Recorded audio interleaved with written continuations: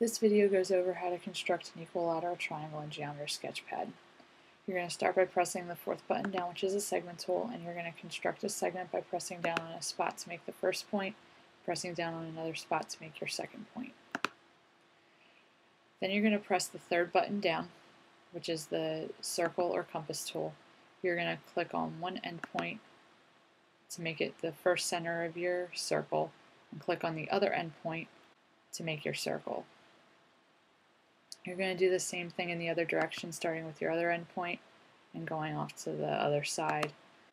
Then you're going to press the fourth button down, the segment tool, and you're going to click on one of the places where your two circles intersect. I'm going to use the lower one.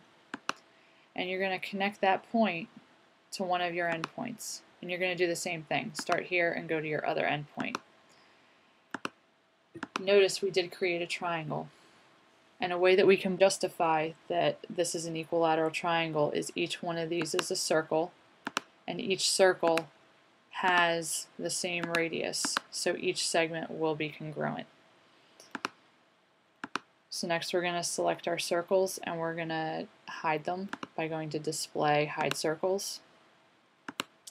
And we can also confirm that the triangle is equilateral by selecting our segments and going to Measure Lengths.